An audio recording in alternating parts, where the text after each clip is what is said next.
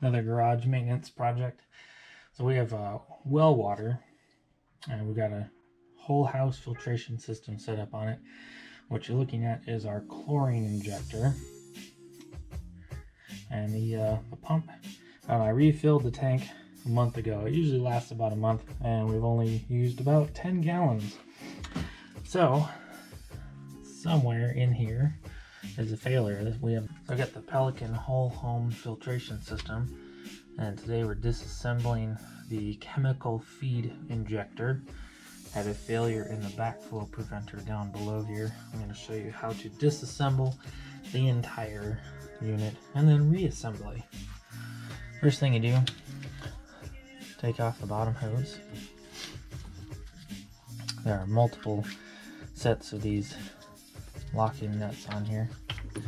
First one is just for the feed hose. It just pops right off. Next one holds the actual backflow valve in and is pretty tight fit with all the O-rings that are in there.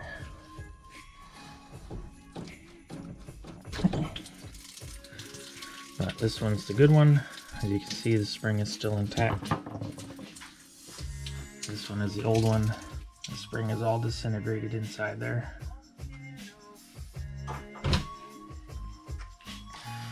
There's a locking nut for your adjustment nozzle. Remove the C-clip.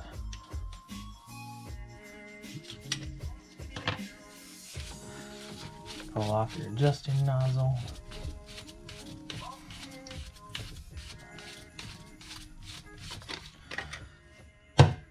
Another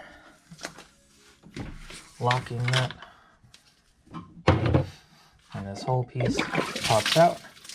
Enjoy the waterfall.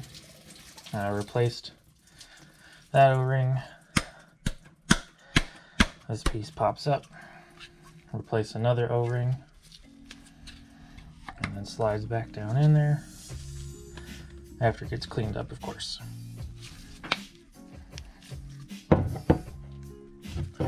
Everything should fit together very snug.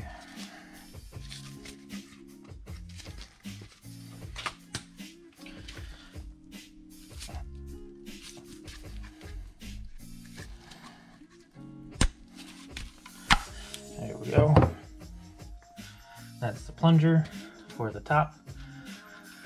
Release any pressure left on top. Of course, the bottom's gone, so there isn't any. This just screws off.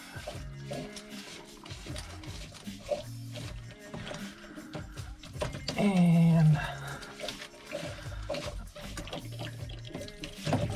a lot of seals in there. There we go.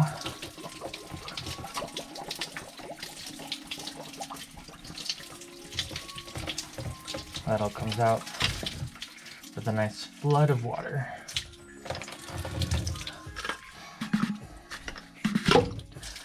There's the actual pump assembly, bell housing. I already replaced this ring. This one appears to be okay. Replaced the O-ring on the plunger. Plunger comes out with an easy 90-degree turn. And then we reassemble after replacing all the parts. So it seems like my battery died somewhere on the disassembly. So here's the reassembly. I'm going to clean these things up with just a little bit while I reassemble.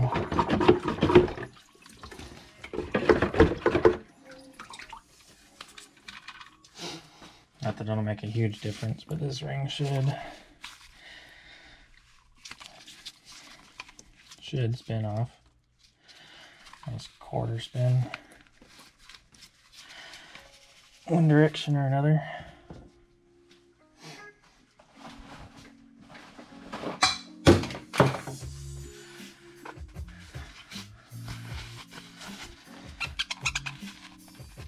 Maybe.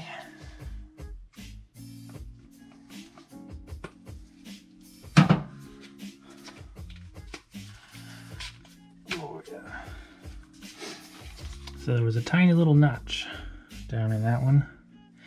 Don't know if you can see that, but had to loosen that. And should just pop off now.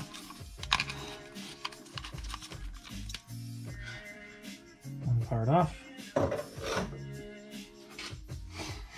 New part on. Find that notch back. Little notch. Little notch.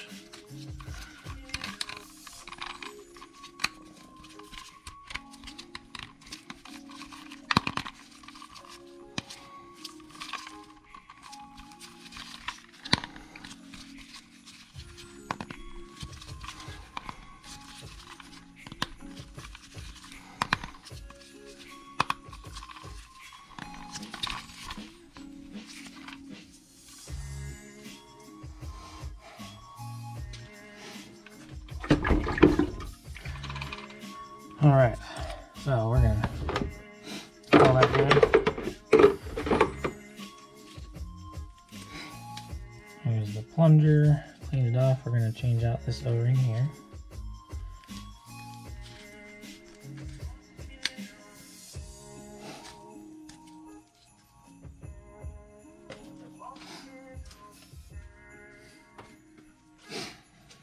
Got the new one. Slide that on.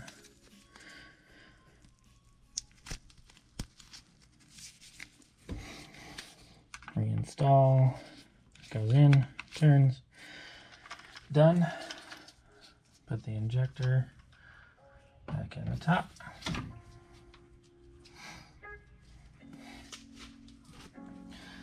Throw the bell housing back on.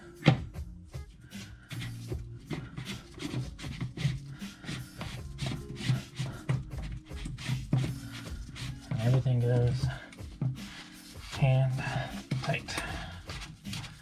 There we go.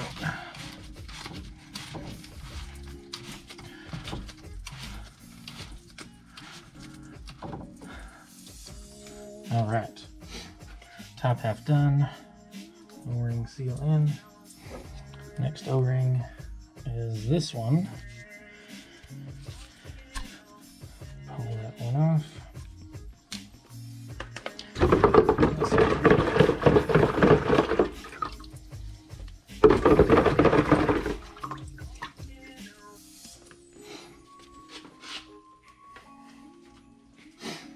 Throw the new O-ring back on, set that aside. Next piece is inside the down part. Clean that off, pull off this O-ring.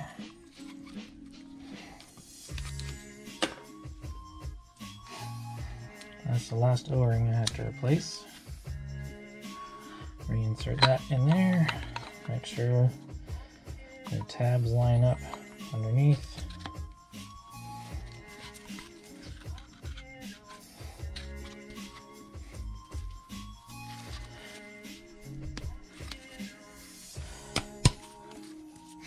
Just like so. Tab there, slot there. This will come down long ways. There we go.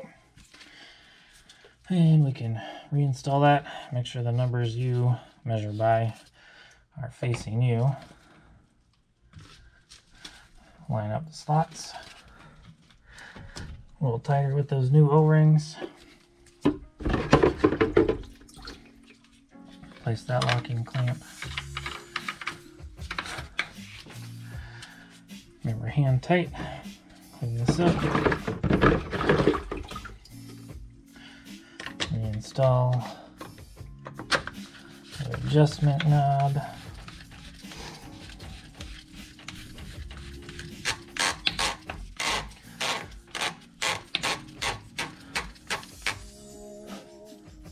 Right there. Put that C-clip back in.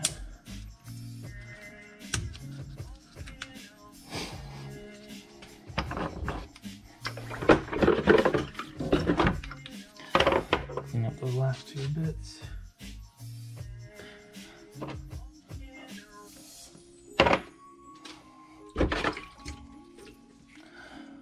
All right. So I'm going to put the new backflow preventer in first. That just pops right in there. Locking nut for your dosing knob.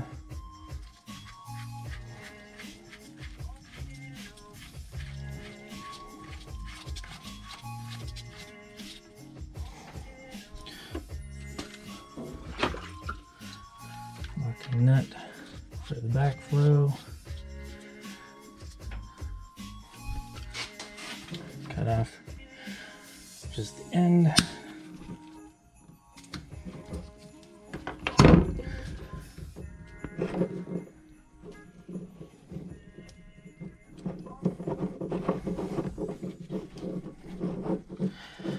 And tighten on the feed hose.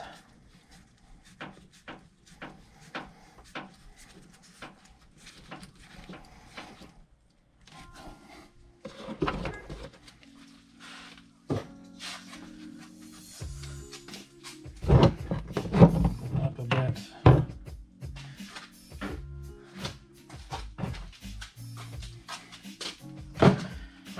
Turn the water back on.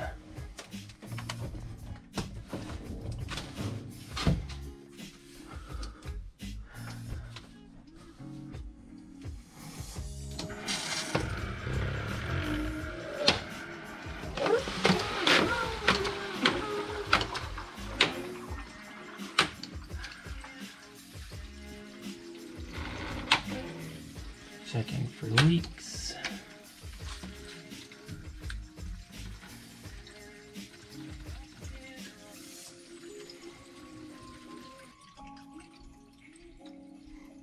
All right, I'm gonna turn some water on and make sure it's working.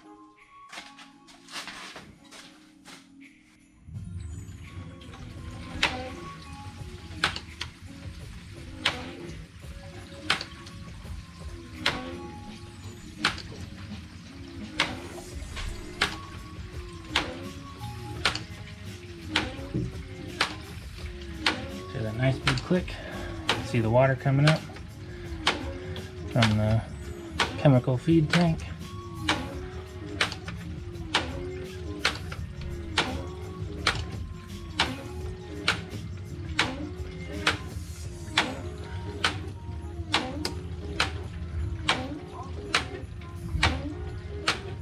Alright, looks like we're back to operational.